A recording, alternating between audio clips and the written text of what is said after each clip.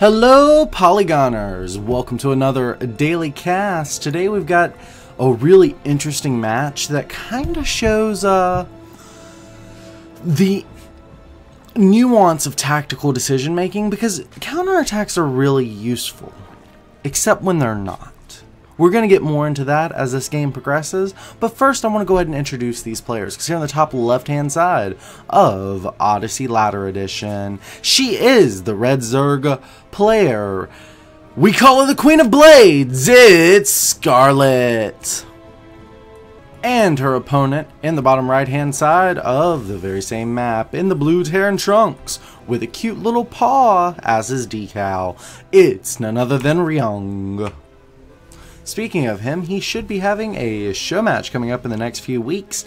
It will be Polygon Invitational number 11. He will be playing against Classic. We're in the process of getting that rescheduled, so please visit us on Patreon if you guys want to donate to help support matches just like that. We've got a little Reaper harassment here at the natural, nothing too major. Good save here on the Spore Crawler. She will definitely be canceling that. We already see that has happened. Third base going down very early while the Reaper is distracted. Great move there by Scarlett. And the Queen going to be here to zone off of the creep. Well, just on the edge of the creep, rather. Keeping that Reaper at bay. It's going to be having a hard time getting into either the main or the natural, but there is always this little spot right here he could choose to exploit, but with Metabolic Boost coming out very shortly, he may just choose to poke here at the Queen and try and get a little bit of damage done there. And while all of this is happening, we do have a starport completing on this side of the map for Ryung, and some Hellions will be coming out. This definitely looks like a mech style coming out of him. We'll see how that progresses for him momentarily. Yep, Raven, couple of Marines coming out, probably just trying to spend some of the minerals. Definitely going to be mech here. And the Hellion's going to be reinforcing this Reaper, going to be grabbing this nice little narrow choke that will of course kill off Lings should they choose to engage in that area. But while that is happening, these Lings have decided to counterattack instead. Now counterattacks are very strong for Zerg, as Zerg mostly wants to play defensive and take advantage of their really fast units to get where their opponents are not. But there are a couple of Hellions here, and that means these Lings are going to want to split up, but they are clumping up very badly. Of course, Ryung trying to force that by moving all his SCVs into this little hole here, and of course doing a great job killing off those Lings.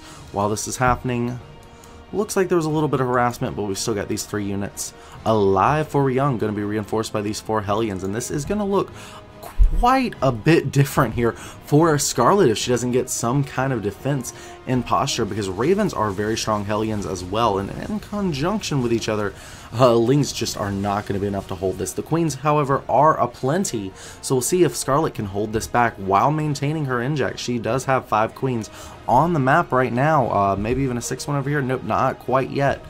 But it is in production. Lair is on the way as well, and we've got a nice little Ling kill off of the Reaper, and some of these Hellions falling to the Queen Fire as well. Looks like no transfuses here. Oh, just misses those 2 transfuses.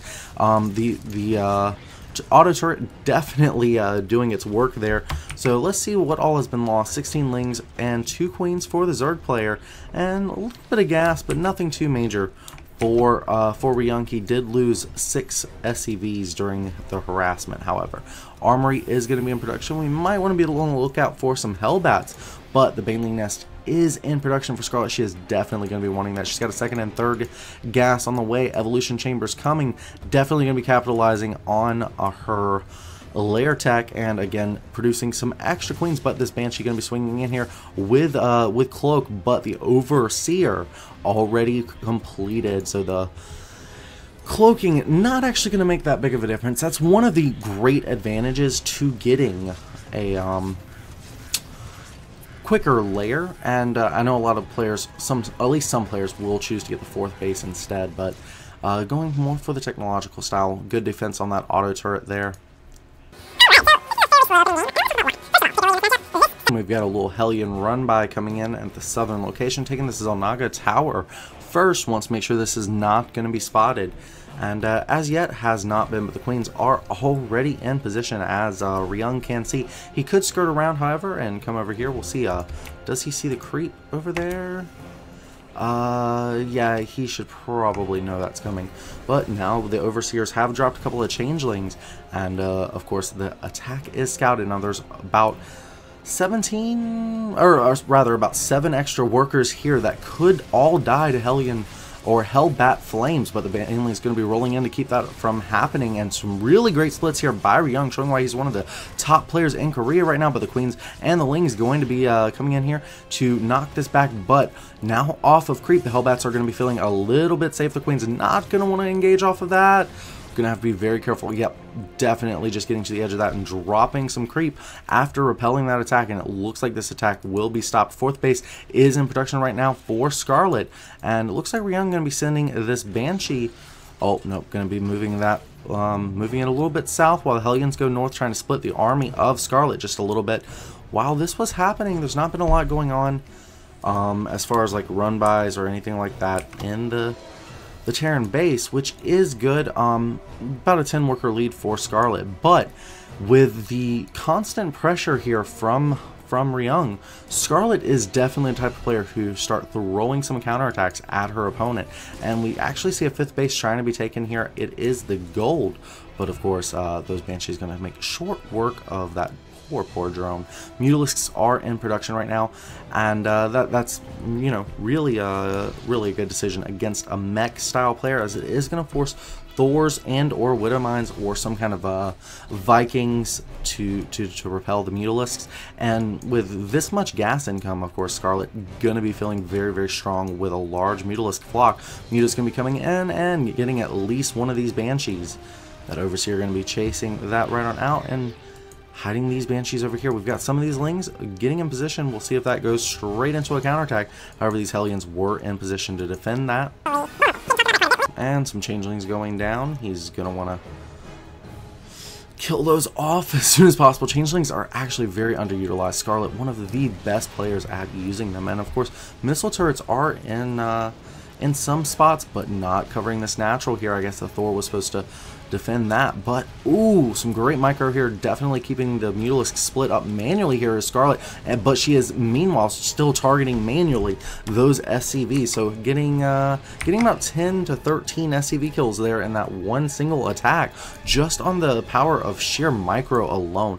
This is going to prompt a counterattack in the form of these Hellions. Now, this is a great counterattack force, probably going to roll in here, but these units are going to want to be in this fight, especially the banelings. The Ling's not going to be so useful. The Queen's going to try and get in position some really good transfuses while this is happening, and there's a little bit of a Banshee attack over here. Looks like the Hellions are using some of the Hellbats to tank, while these are staying zoned out with the long range on the Roaches, and the Mutalisks are showing up. The Thors showing up to knock back the Hellions, and the Roaches are not in enough numbers to be able to take out the Thors, but they do hard counter that. Lings and banelings coming in here and really doing some damage. 90, now 88 drones for Scarlett to 59 for Ryung. Looks like this base may fall to some of this harassment, but this right here, Roaches, Hydras, and some Queens, with only two tanks here for Ryung. This is starting to look better for Ryung. The tanks definitely going to even this force out a little bit, but Scarlett being very careful to send only small groups of units forward, and morphing in some Ravagers should be able to take out the siege position of the siege tanks should she get any kind of vision of that high ground. She does not have it yet, though. There is some harassment here on the low ground, with the Hydras trying to pull all these units into the tank fire, and that is actually working. Scarlett making the mistake of getting hit during this attack, but the Lings are still over here wrecking this base, has nearly canceled it, but the lift up, or destroyed it, but the lift up, of course, going to protect them from the melee damage of the Lings. So this base is going to fall here for Scarlett, but this did not. I'm not sure what happened to those Banshees, but this base did not fall, so she will have a place to Maynard over to, and she can probably take another base in that bottom left-hand corner. But now these Lings going to get caught on their retreat path by this huge mech army. Couldn't try and outrun it, but Lings just aren't that fast. Probably one of the fastest units in the game, but not fast enough to outrun that much DPS. Now the Roaches and the Hydras did see where Ryung's army was, so he is choosing to fight Scarlett's army, and looks like some nice Ravager shots going off, but Ryung's got the better army, and Scarlett's going to be forced into a retreating path. And here we go, some more really good Ravager shots, going to make Ryung reposition his units, and has taken out quite a bit of the army, but with a 50 worker lead, these guys are at very similar supply. Scarlett, she is a great player, and staying on top of that macro, 11 roaches in production and some vipers. Vipers are definitely what you're going to want against this mech, but while this is happening, I'm going to have to pause because there's just getting a lot. There has been another Ling run by here. Looks like another one here, but she's still floating 1,600 minerals. She's not been getting quite the gas count that she wants. As you can see, some of these are really close to mining out as well. But really, the gas interruption here, and only just now getting this one gas here, is really starting to hurt her balance. So she is limited now to nothing but links. So she is forced into doing these little counterattacks just from an economic position. She has just a little bit too much workers, and her army's not able to deal with it. And her technology access, her tactical options aren't there either. But she's doing a great job holding off with what she's got, the roaches, the lings, really great control, managing to take out individual siege tanks just like this, rather than using an entire clumped up army, which the siege tanks would eradicate. Just these small tactical choices, but this is a lot of siege tanks on the field. And what she really would want, oh, nice abduct there, but still taking a good tank shot to the face. What she would really want is a larger number of mutalisks, but just doesn't have the gas to do that. Roach is going to try in here and kill off a lot of the Thors, but only killing off one. Oh, now getting a second one, but that was a huge army and a lot of gas she is throwing away for these little pickups. Some Ling's going to be swinging in here and almost getting a kill on that tank.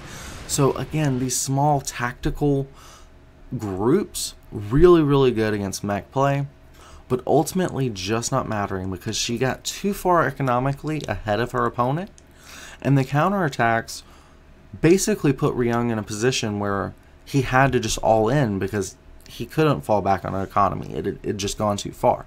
So she provoked an attack that she just wasn't quite able to handle. Why wasn't she able to handle it? She didn't have enough gas when it came to the mid game.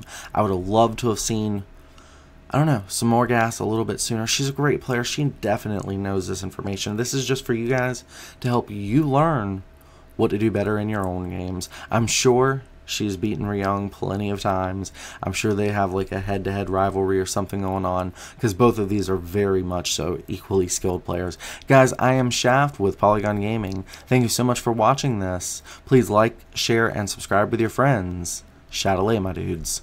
If you want to be notified when we release videos like this, please make sure you hit the subscribe button. If you don't know where that is, I'm not going to teach you how to use the internet. There's probably no hope for you.